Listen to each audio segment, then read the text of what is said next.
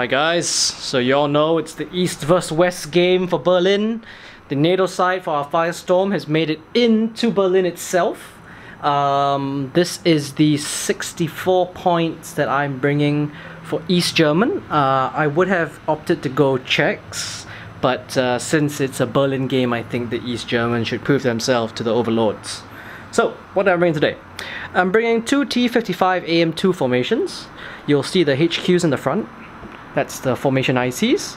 I have two core platoons of 4 T55s each and 4 T72Ms each in both formations. In both formations, I've also got a platoon of 4 Gaskins on each side. One of them has got Carnations, 3 of them here, and one of them has 4 Shulkers. One of them has got 2 BMP-1 scouts, and one of them has 1 BRDM scout. And then in support, I've got an Observer, 2 BRDMs, and 3 Hales. So all in all, I've got 12 platoons. It's a fairly robust list.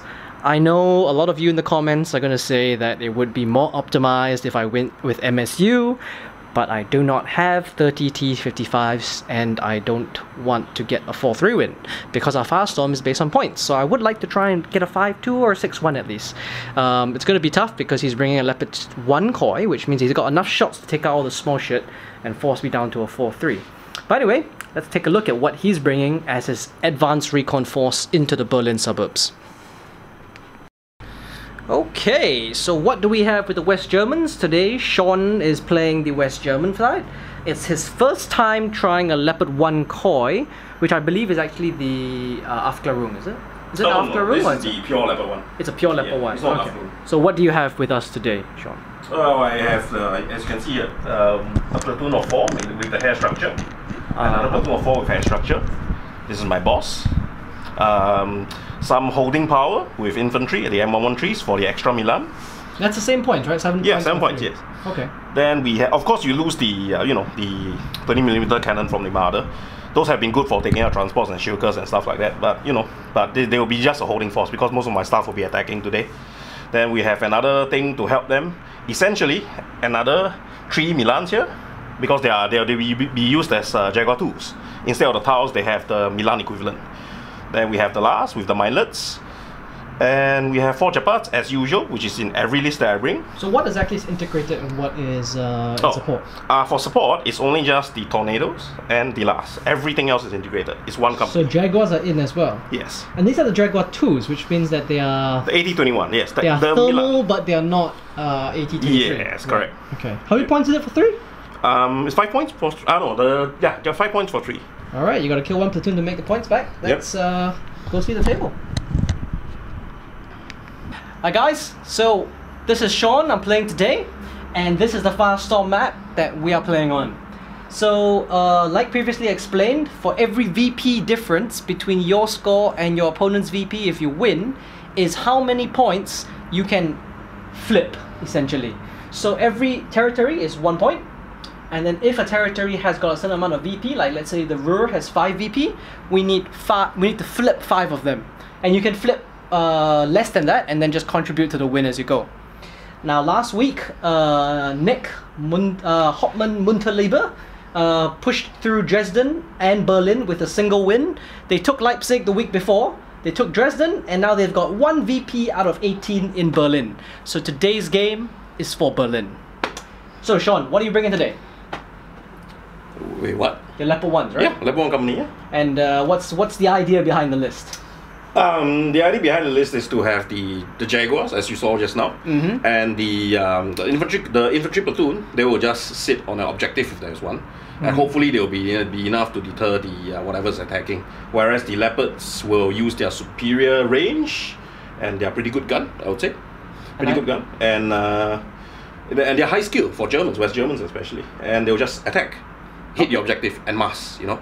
Okay, okay. And I know you're a very, very big proponent of the Leopard 2s. Yes. So how are you feeling about having no Leopard 2s today? Nothing invincible on the board. Yeah, that's the thing. I've been so used to the fact that when I play against Warsaw Pact, and I always ask the first question I always ask is, where are your T-64s? Once I kill them, I go, whew, okay. That's one problem settled. Yeah. But today I won't have that chance because whatever hits them, I won't even ask for your AT. Because I'll have no save. That's true. Yeah. Well, you will get a save against infantry AT guns. Oh, right. But I don't have those. I don't have those today. Right. All right, guys. So you know what we're bringing today? I outnumber him. I've got. You have 26 tanks, my friend. 26 tanks on 9, so it's a 3-to-1 odd, roughly slightly above what it should be historically at 2.5. But let's see how it goes. Berlin. Him. Okay, guys. So this is the table we're playing. It's Berlin over here. I know it's not historical. I know there's a circus in front of Reichstag and the Brandenburg's not really there. But anyway, look, it's just a representation. The mission we're rolling for today is because Sean is playing attack and I'm playing maneuver. We roll the breakthrough, and he has chosen to. I chose the diagonals to the top left and the bottom right, and he has to choose one to attack from. He chose this one closer to us over here, and he's going to attack into there. He's placed both objectives, one right in front of the Reichstag and one right in front of the Soviet checkpoint at the center of the intersection there. So we'll just go to deployment. He has got full on, except for one who comes in flanking delayed reserves, and mine come on reserves, but I've got ambush. Let's get to it.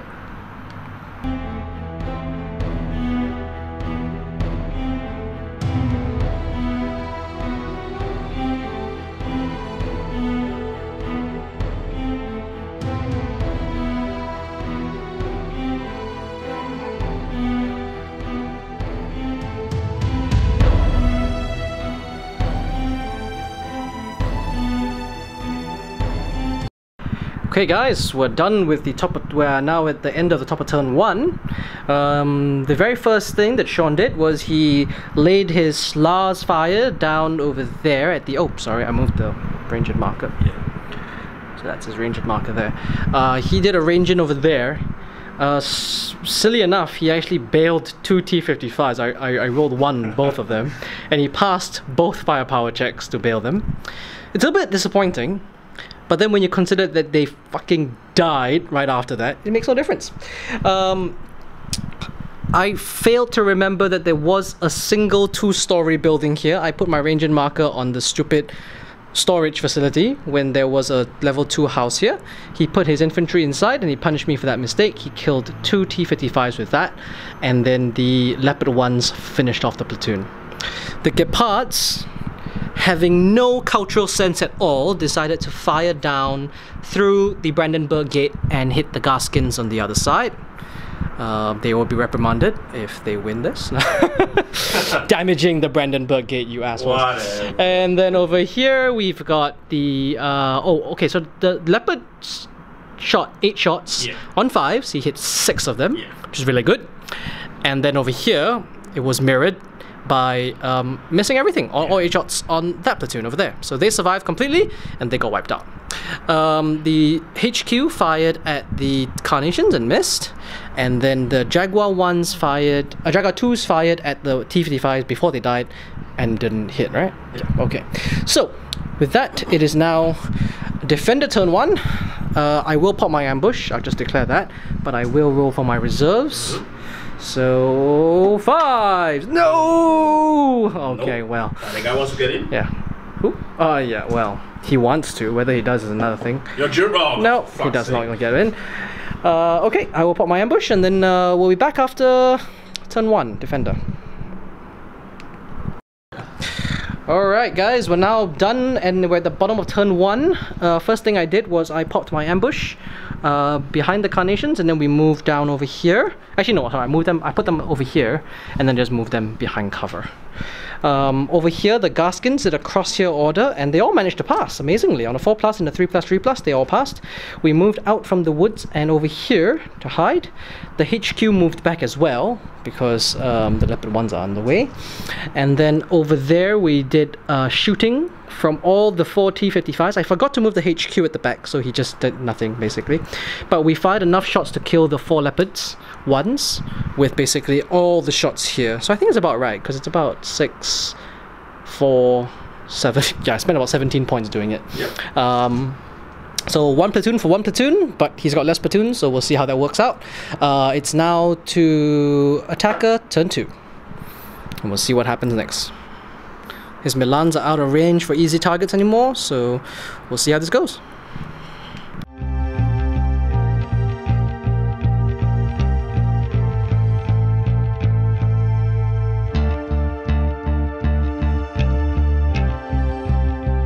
Okay guys, so now at the top of turn 3, this is what he did. His Jaguars over here, they actually failed to blitz, so they just moved forward, and then they moved behind the hedges over there.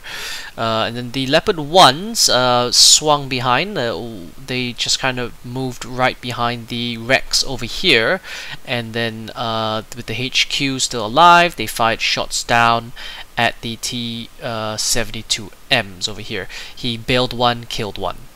And then he also fired 2 shots down at the BMP Observer, killing them, and the Carnations, killing 1 and bailing 1. The T-55s over there, they lost 3 lost 3 of them, and then one of them's bailed. So you can see that 3 got hit, 1 bailed, 2 kills. Okay guys, we're now at the bottom of turn 2. Let's see what happened first. The very first thing I did was I threw a smoke down here, which kind of blocked off the Jaguars and the Milan, so they can't hit that side of the table. They're gonna have to, and they don't have range to see the rest, so they're gonna have to force down. So I'm just trying to engage these Leopard 1s over here, and I fired down, I bailed 2, I fucked up some firepowers over there.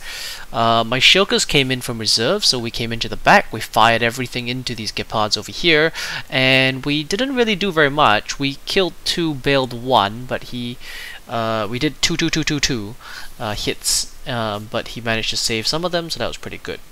Over here, the HQ and them fired 2 shots in here. We managed to range in. The range in actually did 1 of the bails, and the tanks actually did not hit anything, so that was pretty bad. The HQ, everybody, they all just kind of missed when they fired in, so it was pretty bad round of shooting for us. And now we're going to the top of turn 3. He's rolling reserves, didn't get it, so okay guys, we're now at the top of turn 3. This is what he did. Over here, the Gepard actually turned around. He did 4 hits on the Shilkers, bailing 3, killing 1. He failed his firepower on 3, he only passed on 1, so just that 1 guy's dead. Over here, he tried to hit my HQ, he missed. Over here, he killed 1 more tank, and he did a double bail on this tank over this T-72. I passed my remount save, so he stays. Over here, he bailed the remaining 2 T-55s. I joined my HQ for my my morale check, and that didn't really work. I rolled a single 1, so that was really bad. They decided to piss off. This always happens to me. I'm always rolling 1s on the 2+ saves for the T-72s. So I'm rolling my reserves now, and I've got 1 single tank coming in. I'm probably going to bring in the T-72s to come in and help out, try and clear up this side of the board before we try and finish it. Don't forget he did dash his Okay guys, we're now at the bottom of turn 3. What I did was the T-72s came on. We took 1 shot at them, and then we took 3 shots downrange at the Leopard 1s. We didn't manage. We killed 1 tank. He jumped over to his the other tanks. All the guys over here on this side, they fired in. They did absolutely nothing. We fired all the 4 shots. We only have 4 tanks left on that side of the table after the HQ ran away. We did try and hit 1, and I think we missed. We bailed one. We failed firepower. We bailed 1. So other than that, nothing else. He's good to go. He's gonna probably just gonna jump back in. The T-72s in the corner there are actually in range of the Jaguars. Is in minimum range, so he can't fire, but he will blitz most likely. So we're now going to turn 4. All right, back after that.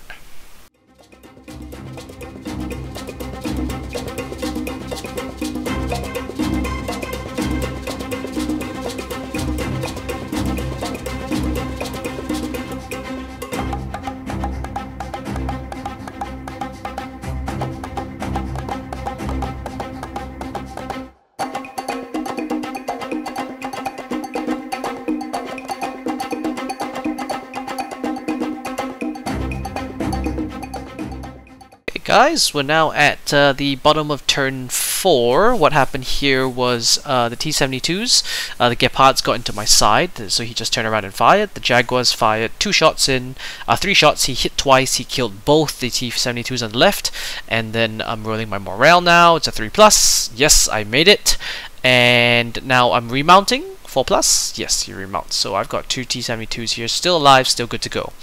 Over here, the Gaskins were safe. My HQ was shot by his Milans in the building there. He managed to draw a bead on my guy. He killed him. No save, even at long range, because it's heat. The Leopards moved forward. They fired in. He took out these T-72s over here, and then he managed to wipe them all out. There were only 2 left. He actually did them in. He re-bailed 1 more, and then the HQ fired 2 shots at the Carnations, bailing 1. Let me roll my morale. Yep, got it. So 3+, and I failed to remount, so that means that I still only have 1 operational gun in the Carnation platoon. Now I'm going to roll my reserves for the next turn, and okay, I'm just getting 1, so I'm probably going to bring in T-55s. They're probably going to have to come in from this side, threaten him over here, because I need to, the objectives are going live soon. I could come in from either side, but I think I'm probably going to come in on this side. I need to take out this stuff. I can't, it's so much integrated. See ya. Okay guys, we're now at the bottom of turn 4. What we did over here was the T-55s came in on the flank over there. We don't have a lot there left, so what we did was we ranged in over here, spawning from the Gaskins. We managed to kill a Jaguar, and then over here what we did was we fired over here. The T-72s came on, and then they fired directly through the Gepards at the Leopard 1s, and we didn't manage to do any damage. They both kind of missed, even though there was like that small sliver of shot over here. And then these T-55s, we fired down at them, and we killed 1, so he's got to roll a morale save. He has a HQ there and 1 tank left, so he's got a morale of 2+, so he's gonna roll, and yeah, he makes it, so that's a 5. Which means that we killed 1 Jaguar, 1 Leopard 1, and that's about it for the turn. I'm gonna roll my reserves, and then we should be good to go. Guys, we're now done at the top of turn 5.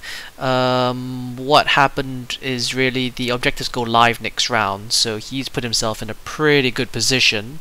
What happened first was he got his infantry to jump out of the building over here. He fired down, he killed 1, bailed 1, so I gotta roll my morale. 3+, pass, and then remount. Yep, they get back in. So now over here the Jaguars moved. They didn't have anything to shoot at, so they just moved and held the ground. I don't really know what he was doing there, but whatever. And then over here the Gepards, they fired in here. He bailed 1 of my T-72 T-55s, and then the Leopard did the other. He killed 1. He killed 2. 2 of them are down, so I've got to roll. He did a double bail. I'm gonna roll a remount. No, he goes. So that's not good. And the objective goes live. He's already on the objective, so he starts his turn. I'm going to roll my reserves and see whether we can try and push him off, and I think this is the only thing he has left that can do it. So, okay, 4 platoons. Alright, everything's on. The T-55s and whatever is left, the BRDMs and a few other knickknacks. Okay guys, we're now at the bottom of turn 5. The T-55s came in over there. We just moved on, and then we fired in at the HQ on the objective. He was within 6 inches, so we just fired in and the shots got distributed. Although this platoon over here fired downrange, we missed, didn't do anything. Over here, there are 2 Gepards left, so the BRDMs did. He's got to roll a morale check. We managed to kill 1, and he's got to roll a morale check for 85 on side of 2, so he's got to pass. And then over here, the T-72 came out. We fired 1 shot at the Jaguar. We killed it, so he's got to roll morale for both. He's already failed the Gepard, so he just needs to roll. Oh, he failed. So the Jaguars run as well. and then over, yep, both these platoons are gone. He's taking both of them off, and that's good. The infantry over here, okay, so this is quite stupid. I ranged in my hails from the Gaskin down on this point. We hit all 6 teams, we missed all 3 infantry that we could not see, and we hit all 3 MG teams inside. They failed all their saves, and I failed all my firepower.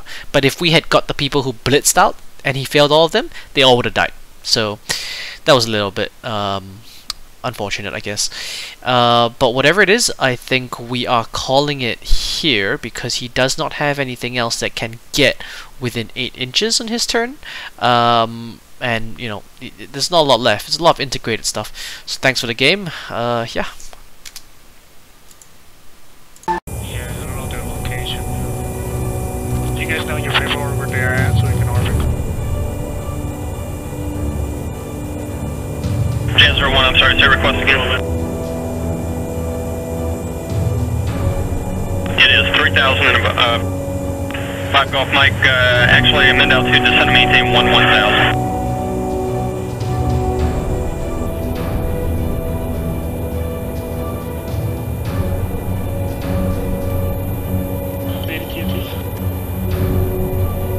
Army 72010, descend and maintain 2,000, I got you loud and clear.